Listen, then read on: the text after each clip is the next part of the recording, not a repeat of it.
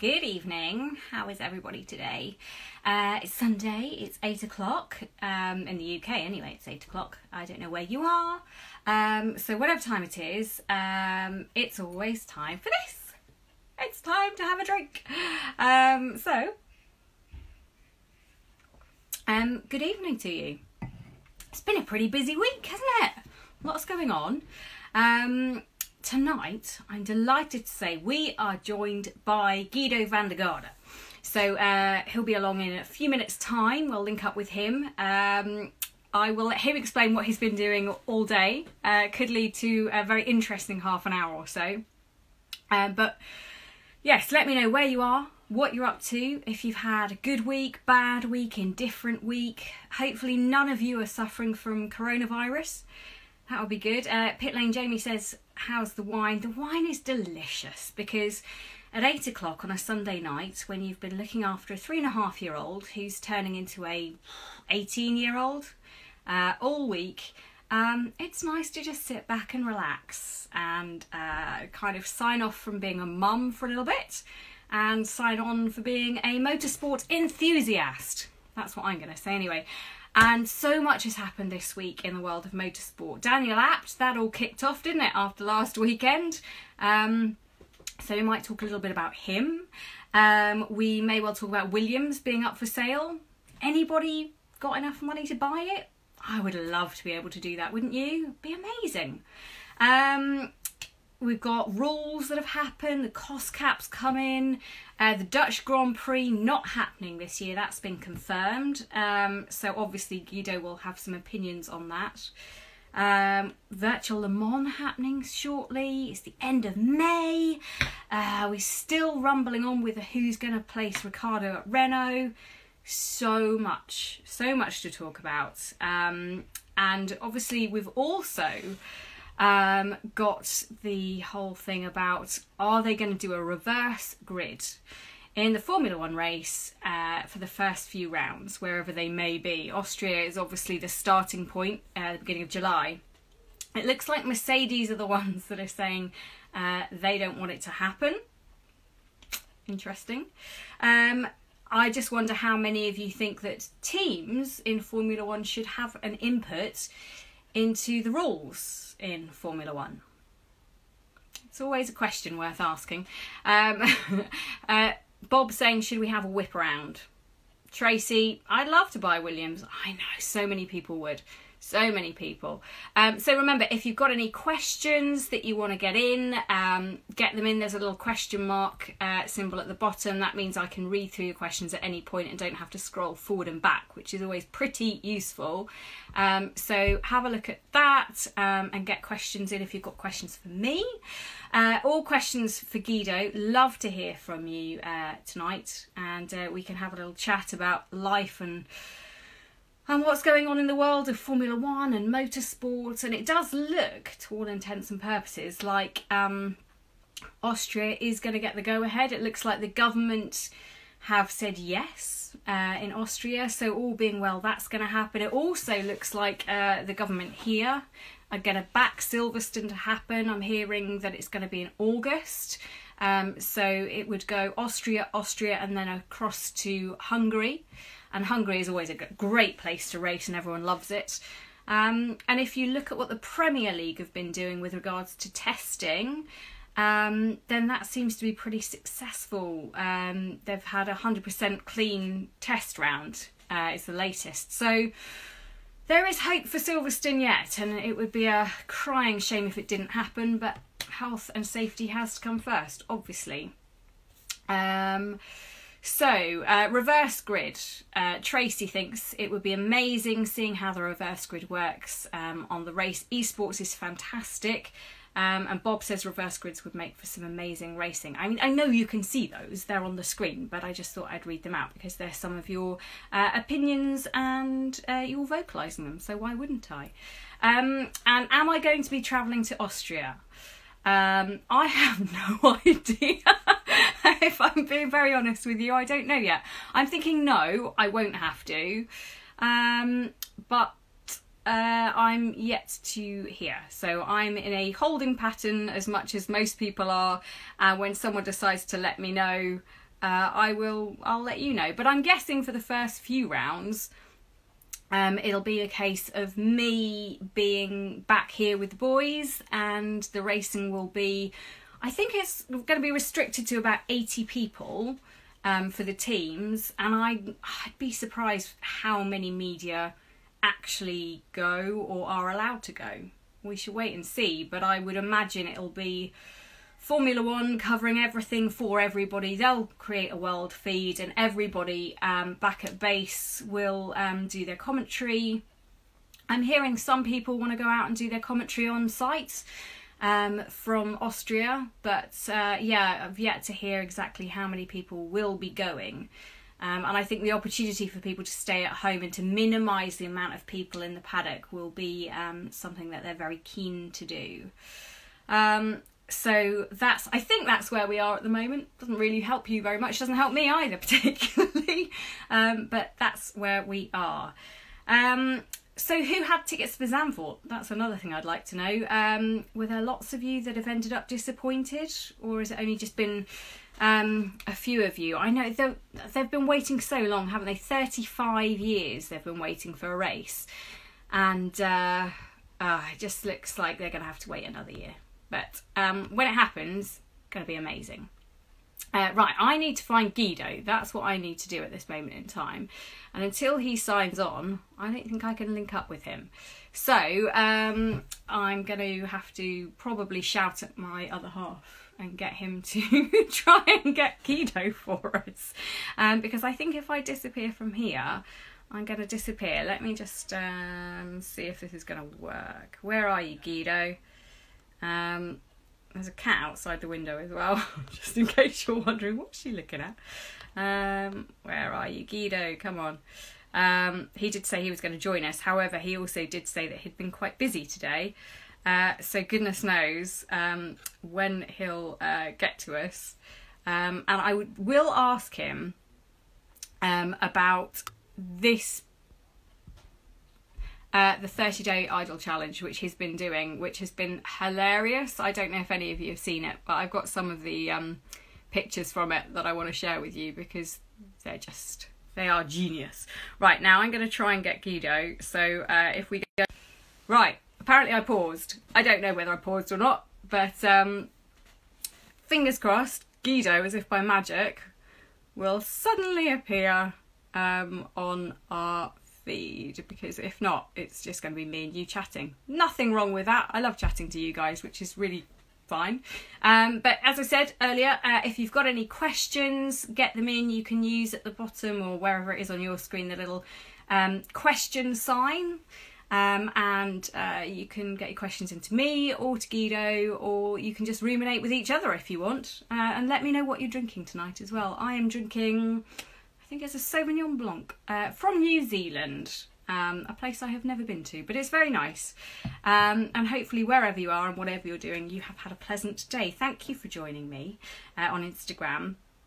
Now, I want to find out from you guys what your favourite Grand Prix is. The one that you've either been to or that you've watched on telly, but I thought it would be a good opportunity to say to you, right, okay, let's do a little poll. What is your favourite race that you've either watched or been to? Because I'm always curious about how it comes across to you guys. When I'm in a pit lane, it's very hard to actually see what's going on and really experience it. Sometimes I manage to have a good snoop around, but a lot of the time it's a little limited. So what's your favourite race that you've ever been to? Oh my goodness. I don't know how you say your name. Cumies. I'm going to go with that.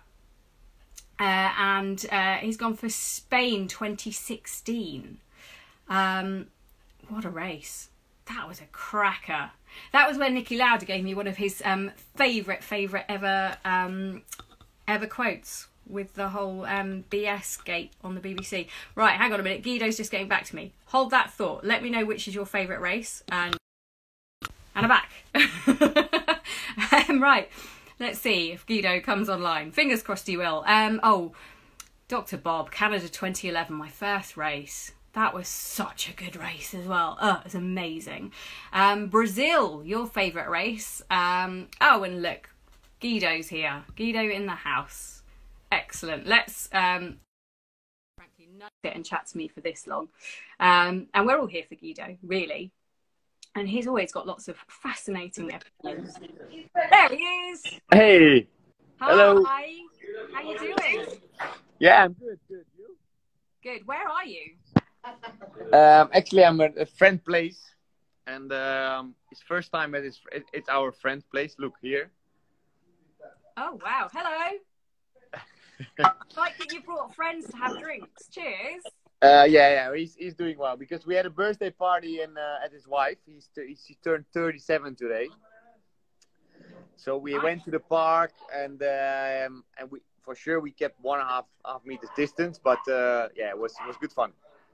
Lovely to have you on. Thank you so much for joining. I'm glad you had a nice day. Were you having pizza in the park? You're sorry, what? You had a? Were you having pizza in the park? Yeah, we did. No, because the good friends of ours, they have like a lot of how you call it, restaurants and places in Amsterdam, and it was her birthday party, and she was like, okay, let's celebrate it with good friends. And then she organized from one place, one good restaurant, some sushi. Then at 5 o'clock, she organized some burgers because they also have a burger place.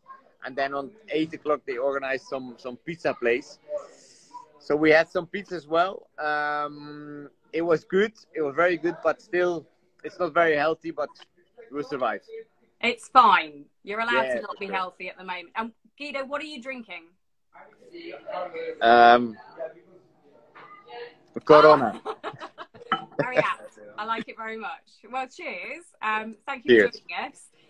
Now, it's been a busy old week for everybody, but what have you been doing during lockdown? Have you been keeping busy or have you been bored? I've actually been quite busy because we are dealing with my home. We destroyed some stuff inside the house. Oh, okay. We did some, we did some quite a big stuff inside the house because my wife was 2 weeks inside. She was like, maybe we have to change some things. So the last couple of weeks we have been busy a little bit with that. But luckily, I own a company in Amsterdam in real estate. So we do a lot of things we buy and then we make it completely new. And from there on, actually we sell it, and that's quite good. Look, she's also here. That's my wife. Hi. Hey. How are you doing? I'm good. How are you? Oh, I'm very good. Thank you very much. I have Me too. Oh, cheers. I love this. Yeah, the thing is, we start to enjoy life a little bit. That's also important. Definitely. Very important at the moment. No, so life keeps me busy. She keeps me busy quite a bit. But the good thing is, I honestly I miss racing a lot. Of course, we used to have a Spa already in April, and then in 2 weeks we used to have a Le Mans. But nothing happening at the moment. But the good thing is that I still have my business running here in Amsterdam, and it goes quite well. So I'm happy at the moment. How much training have you been doing ready for when you do get racing? Or is there much you can do? The first month from quarantine was a lot. I mean, I was training 6 times a week, flat out, because there was nothing to do. The last 2 weeks were a bit not so much, to be honest. But the good thing between you and me and the spectators here, we're going to test again on the 12th of June. Oh, so amazing. The next 2 weeks I have to start training again because the thing is it's important to get ready again. In August we have our first race, so we need to get ready for it. Are people throwing things at you, Giedo? Yeah, cigarettes. I'm not gonna show that. It's not. They are not my cigarettes, but they throw it here. Yes. That's good. And when it comes to missing racing, what is it that you miss the most? Presumably it's not doing press and media days, I'm guessing. A little bit. I'm not like Kimi, who doesn't like it at all, but I quite like it. I've always been liked in it. And to be honest, I miss it. I miss it. I miss the media things. I miss the racing things. And to be honest, you know, the last few years I've been quite well with the WEC Endurance Championship into doing starts, and of course that was a bit my thing. But yeah, of course, you know, if you don't race for a couple of months and a couple of weeks, you miss it. And yeah, I'm happy to get started again, but it was a bit tough. Are you taking part in the virtual Le Mans in a couple of weeks' time? Yeah. What's yeah, that going to be like? I love that. Yeah. To be honest, hard, really hard, because you know I spoke to Max a lot because we are good friends, and we are because they have a good team as well. We chatting about it, and I've been asking what lap times he was doing, and to be honest, virtual racing for me, I'm just in the middle of you know starting it, get to know it. To be honest, we have 3 very good teammates, and but still I'm a bit off. I mean, you know, I've been seeing Jensen racing online. Of course, he's getting better, but still he's also way off. It's not the time for us, let's say. Yeah, I suppose younger kids coming through who play and can devote hours to it. Yeah. We can't really do that anymore. Where, as you say, spending hours in a bedroom isn't really acceptable when you're trying to run a business, have a family, all of that stuff. No. Also, you know, I have a son. He's running around the whole place. We have to take care of him. We used to have a nanny, but not anymore. So, you know, it takes time. And of course, sometimes I say to my wife, look, listen, I have to get a little bit online to practice, because otherwise I will be wasted. But anyway, it's I think it's going to be a big race with a lot of big names. And I'm sure, to be honest, with my teammates, I think we can do a very good job. And you know, I used to be a platinum driver because I have a platinum driver as an X1 driver. But in that race, I will be a bronze driver. So after 6 hours, I will be done. I will say, good luck, guys, and see you later. Oh, my God. What rig have you got at home? What setup have you got? To be honest, quite a good setup. A good teammate of Max Verstappen, Atze Kerkhoff. He used to help me with that rig. So I have good screens, good brake pedals. Also, the steering wheel setup is quite nice. But on the end, it's all about the experience you have online, you know, because the lines they drive, the way they do things, it's just completely different than in real life. And to understand that and to really get that last stand out of it, it's so hard. I mean, I've been doing it now for a couple of months, because before that I was not doing anything. But I'm getting better, but not on the way I'm happy about it, you know. I'm going to ask you a controversial question, because I know you love it.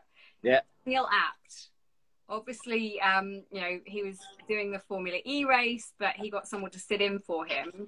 I mean, the racing world is pretty small. What have you guys all thought about, you know, his subsequent dismissal from Audi, the apology, all of that stuff? To be honest, I think it's really bullshit what Audi did, and the way they dropped him, the way they said, look, it's not fair how you do things. You know, he's trying, and it's also not his thing to do racing online. And on the other hand, you know, he tried some other stuff with another driver, and it's clever because it's not in real life.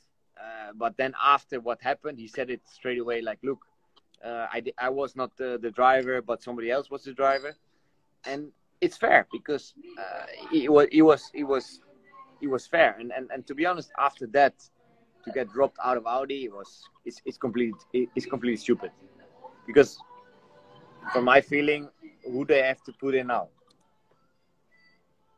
Yeah, and it's fairly harsh to get the £10,000 fine or €10,000 fine, and then on top of that, for the day later get the dismissal. But I suppose you guys, even when you're, you know, off hours and not actually in a, you know, a real car, you're still representing a brand. Of course. No, of course. But I mean, the fine is fair enough. I mean, you know, if you're not allowed to do that, you get a fine, no problem. But after that, if you get dropped by Audi like this, I think it's completely stupid. Yeah. So much has happened this week in the world of Formula One and motorsport in a bubble where there's nothing happening. What did you make of the Williams news that they've put themselves up for sale? Have you got some spare cash floating around, Giedo? Do you fancy owning Williams?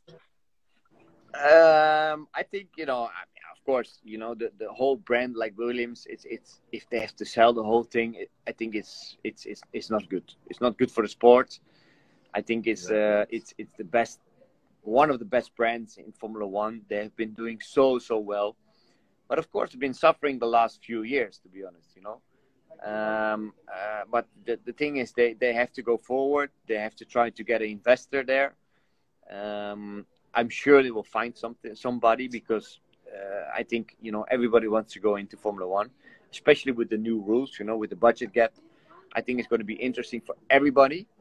But, you know, if you're Frank Williams, if you're Claire Williams, you know, if you have that brand for many years, to be world champion for a long time, to have the best car for a long time, to be on the podium a couple of years ago, it's you know, it's just crazy to sell the whole thing now, and it's a pity, to be honest. But you know, I hope they find somebody who is a good investor, who wants to keep the brand going on and try the best out of it. Yeah, I think it was quite a shock, because they've always said all along, both Sir Frank and Claire, you know, this team isn't for sale, we're a privateer team. But, you know, the teams like Williams and when you were at Caterham and, you know, the smaller teams, your Marussias, you know, it's tough surviving in Formula One against the likes of Mercedes and Ferrari. It's full on, isn't it? It is tough, but I think exactly now with the new rules are coming, I think it's something that is interesting, because, you know, it's just $145 million budget. They may have to make the most out of it, and I'm sure some people can do very well with that budget. You know, even though it's sponsorship, or even though it's investors from outside, or even though it's you know money from drivers who bring in, but it's more fair to everybody else, because the last few years you have been seeing that, you know, Ferrari or Mercedes, they have a budget like 400, 500, even 600 million, which is a lot. And now everybody has the same budget. Some teams, like the lower parts of teams, they will maybe have a budget of 100 million, but the top teams, they only have 145 million. So I think it's a good choice. I think it's a good thing what the FOM are doing at the moment. And yeah, it will be interesting to see how things are going. And you know what we've been seeing so far. Some teams will survive, some teams will not survive, and even the teams will, if they're not to survive, then hopefully they will get a good investor and get the most out of it. Yeah, for sure. Now, everybody I've spoken to when I said I was going to have you on Insta said you've got to ask him about his 30-day challenge. So I've got some pictures here that you've put up online. And I'm going to talk. So the 30-day idle challenge, this is what it is. Probably been the longest 30 days of your life. So I've got some of the highlights of them. Here's one of them. This one was I think this one was a cracker. Yeah. And my personal favourite, this one. Can't actually see because I'm in the way and I can't move myself. But talk to me about the 30-day idle challenge, because it's been brilliant. Yeah, you know, we're also a bit bored the last few weeks, and to be honest, when I saw this challenge, I was saying, like, look, I probably want to do it because it's something cool. Maybe the people will like it, maybe the people will not like it. And then it was like, who's my idol? Well, I don't have really an idol, but Maldonado always been something like a cool guy. I always liked him. We have been friends for a long time. I really really like him as a person, but also he's doing he's been doing amazingly in Formula One. I mean, he had a victory in Barcelona, which was great. And then I said, like, let's him be my idol, and let's try to do something, the challenge for 30 days. To be honest, I'm happy to be nearly there. He's been texting me a little bit, like, man, really have to do this. Like, do you like it? I said, look, I'm gonna finish it. I'm gonna finish it well. Just a couple of days, and then I'm done with it. But yeah, people have been reacting quite well. They like me. They like to keep me going. But yeah, a couple of days, I'm done, and that's it. But I enjoyed it. I really enjoyed it. They've been brilliant. We've loved them. I don't know, Will Buxton getting in on the action today. That's just too far, surely. Yeah, that was kind of a joke, because yesterday he was responding, this is the best one yet. I said, okay, next one, we put you in. And he was responding again today. But yeah, it was good fun. And to be honest, it's just a couple of days and we're done. That's good. They've kept us amused through lockdown, so it's been perfect. You've done a good job. Now, the other thing I wanted to talk to you about, obviously, Dutch Grand Prix. That's a blow, isn't it? Yeah, quite a bit. But it's understandable, to be honest, because on the end, you know, there's been a lot of races on the calendar for many years. I'm sure that they have the much favor than the Dutch Grand Prix, because it's been new for this year. And it's understandable that they go for that races, you know. It's because I've been hearing that you know, they will go to Silverstone, Hungary, Barcelona, and I understand that they go for that race and not the Dutch Grand Prix. And of course, we miss it, and we miss it quite a lot. But I'm sure we have it again next year, and we make something out of it. Look, this. What am I looking at? No, Stephanie, it's actually our birthday girl. She turned 36 or 37? Let's go for 36. Well, 36. Look. Dancing Queen. I love it. So I feel like I'm at your party. Happy birthday. So they invite us in the park today, and it was a very lovely day. And now we're gonna have a little zip in Cheers, our everyone. house. Cheers. He's not staying 1.5 meters, but nobody knows. It's absolutely fine. this is 1.5 meters. Then it's 1.5 meters. I miss England so much. She's from England, bless actually. You. She is. Been nice here as well. The weather's been delightful. And Morley Edge. I love that. I feel like I'm at the party, and I'm sure everyone watching will feel like they're at the party as well. Oh, that's good. That's good. All your friends, do they like Formula One? Are they like down with what you do and like your career and everything else? Some do, some not really, because but in the end, I think in Holland there is a lot of people who have been interested in Formula One over the last few years, especially because of Max. What he's been doing, the results, the crazy things, the way he is, the big talent we have in Holland at the moment. I think it has been picked up quite well in Holland. I think there has been much more fans than when I was driving, to be honest. But I think it's quite a big sport at the moment in Holland, and we love it all. Friends are speaking about it, and that's good, because in the end we always want to be successful, and with him I still think we have a big future Formula One champion. Do you think he can win it with Red Bull? Yeah, I think so. Yeah, I think he has a big shot this year. Of course, we were like a few years before, we were like, he has a shot now, he has has a possibility. But to be honest, I think this year was the one. And I still think that he has a possibility. But still, Lewis is there. He has the experience. He knows how to win the World Championship. And I think he will be the biggest competitor of Max. Yeah, it's going to be an interesting year when it finally gets going. July the 5th, they reckon, will be the first race in Austria. The deal's kind of now been done. Yeah. They're expecting a calendar out tomorrow. They're talking about reverse grids, though, for the race on Saturday. Are you in favour of messing around with the Saturday format? I wish I had that. At least I could start in the front. Hold the Giedo But it again. it would only keep on going for a couple of laps. But you know, I think it will be a good idea. I think Formula One needs to find a different way of this year, without the spectators, without a lot of people on the track, without probably the media. But the good thing is they will start. I think everybody's still waiting to get started, but to get the reverse grid, I don't know. I mean, it will be interesting, but still, after a couple of laps, you get past easily. It will be some nice battles, but it will go close. It will be like 10 laps, maybe 20 laps. It will be back to normal. Yeah.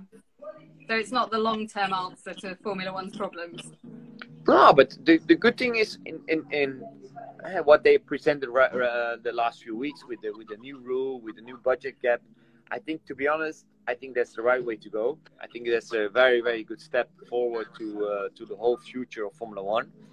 And from there on, it can be much more closely because, you know, a smaller team, they have much more chance to the biggest team because, you know, the gap was always very, very big the last few years. And yeah, I think now it's much more fair like this. Yeah, we hope so. Anyway, something needs to be done, as you say. Yeah. The top teams are so far ahead of everybody else. Is it tough for a driver if you're in a team that you know has almost no chance of even scoring points, let alone winning? Yeah, of course, I had the experience, to be honest, with Caterham. We had a team, we were always battling with Marussia at that time in 2013. And especially the first few races, we were like, okay, you know, after 20 or 30 or whatever laps, we used to have blue flags from Sebastian Vettel because he was leading the race. And you know, in 2006, he used to be my teammate, and I used to be either close or used to beat him. And suddenly, after 20 laps, you get a blue flags of him. And that car was just 3.5 seconds faster than us. And the first few races, I was struggling with that, to be honest. But after that, it's like, you know, you have to get used to it, understand it, you know where you are. And on the end, you have to understand that your teammate is your biggest rival, biggest competitor, because he has the same material, they have the same car, and you have to beat him. And yeah, after a few races, I understand it, I understood it, and then from there on you go. And to be honest, I think the second part of my Formula One races, it went quite well, but still, you know, being racing in the back, it's tough because you want to compete, you want to be on the podium, you want to compete for points, and not racing for 15, 16, 17. How does WEC compare to F1 in your mind? Much more open, although I have to say, I think the last couple of years, Formula One has been much more open with the new owners. You know, been doing much more social media. The whole paddock people, there are much more people inside the paddock. They are open for more guests. So I think they made a really, really good step forward. But still in WEC, it's a bit like a family there, you know, because you have been racing to all the guys there. From Buemi to Kamui Kobayashi, Conway, you know, I've been racing for many, many years with them. And if we come on the track, it's like we are friends, and we've been friends for many, many years. And it's open. You can enter the garage there. You can have a chat with them. And Formula One everything is closed. Everything is secret. It's a little bit different, but still. I mean, I was a Formula One race last year. I think they made a really, really big step forward. But I have to say, the WEC it's an enjoyable series, especially with the LMP2. It's a really cool car to race with. It's like 2-3 seconds slower only than F2, and I think, you know, I enjoy it because after Formula One, to be honest, I stopped more or less. Yeah. I was fed up with racing, and I was like, you know, what should you do? And hey, maybe you have to start a business back in Amsterdam, and I did, which was quite nice. But always in my mind, I was like, I was missing racing, and then. Yeah, Fritz van Heert, the big owner of the supermarkets of Jumbo, they called me up and they're like, you wanna race with me, and they wanna have some fun and help me out. And to be honest, I love it right now, the way I live my life, the way I can race. I've been winning a race last year in Japan, which was amazing because it was the first bronze ever driver who win a race in LMP2. So yeah, I love it. I love it right now. I love that. Oh, someone's just asked, will we see him at the Indy 500 someday? No, never. We have a Dutch guy now. It's like Rinus VK. I think he also gets sponsored by a Jumbo guy. I think he is really big talent, and he has a big future in America, especially the Indy 500. He's supposed to do it this year, and I wish him all the best. But I will never do it. I will keep on racing with the LMP2, and we'll see where we end up. But so far, what we do is nice. But the Indy 500 is not really my thing. Okay, look, I'm going to let you go party, and we've taken up loads of your time. So thank you so much for joining us. Yeah, of course. Go drink, go be happy. Send our love to everybody there. Yeah, this is Yoshi, by the way. Is the husband of the wife. Hi. We keep on 1.5 meters, and thank you very much. I hope all the best for you, and we keep in contact. Yeah. See you soon, Giedo. Bye-bye. Ciao. Bye. Take care. Bye-bye. So there we go. Giedo joined us in the end. Hurrah. Hopefully you enjoyed that. He's a fab guy. Very funny. His 1 year, I think, in Formula One didn't really do justice to his talent and what he could have brought. But the Dutchies are very lucky to have him, and he does a bit of TV and comments on Formula One and his great value. So thank you for joining us tonight. Hopefully you've been able to have a laugh, join in, and listen to Giedo on what he had to say. And he reckons, obviously, that the new rules are going to make a significant difference in Formula One. And I think that would be fantastic, wouldn't it? If we just close the grid up and make it a bit more competitive, we shall see what happens. Anyway, I'm sorry for those of you who have missed most of the chat, but this will go up on here as a story, and I'll try and get it up on YouTube as well, so that you can have a look and enjoy it. Have I ever been to Zandvoort? Said Gordon. Yes, I have. I went there for British GTs, and it was fantastic. And I was made to do a piece to camera on the beach in the freezing cold with a blow-up inflatable whale. Obviously. Good times, really good times. Right, next week I will do another one of these. Hopefully that's okay with you. I think Tatiana Calderon's going to join me and have a good old natter.